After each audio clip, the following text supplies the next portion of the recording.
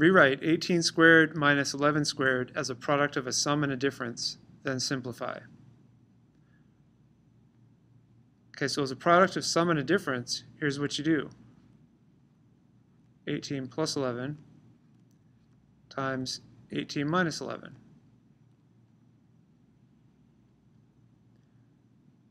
Okay, and this is the exact same equivalent. And what you could do to verify that, if you wanted to, is you could go ahead and multiply this out. You could do 18 times 18, and 18 times negative 11, so on and so forth, and see what you get. In fact, let me go ahead and do that. 18 times 18 is 18 squared. 18 times negative 11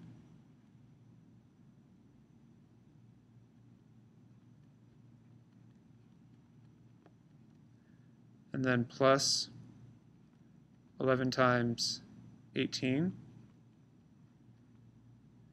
for this one, inside, and then for the last, it's going to be minus 11 times 11, or 11 squared. So let me clean this up and give it the same notation, 18 squared, and then 18 times negative 11 and 18 times positive 11 is what we have here. Those will actually cancel out. Let's see, what is 18 times 11?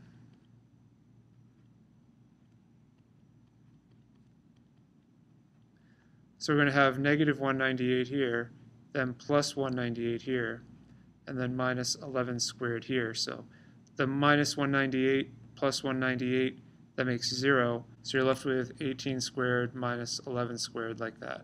So see, we're back where we started. That's how you know this product of a sum and a difference works. Okay, so now let's go back to our 18 minus 11, or plus 11 rather, and 18 minus 11, the product of sum and a difference. So instead of using the FOIL method and taking us right back to where we started, let's actually do the sum in the middle and see what happens. We have 18 plus 11 is 29, and then 18 minus 11 is 7.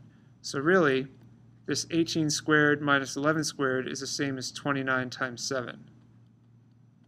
So you can multiply it out from there. 2 times 7 is 20 times 7 is 140, and then 9 times 7 is 63.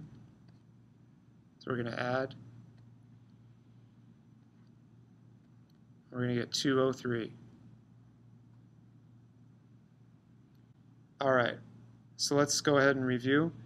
Rewrite 18 squared minus 11 squared as a product of a sum and a difference.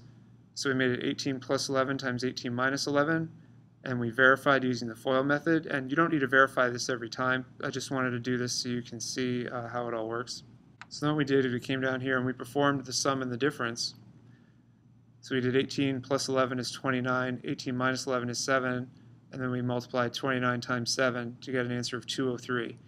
So 18 squared minus 11 squared is 203.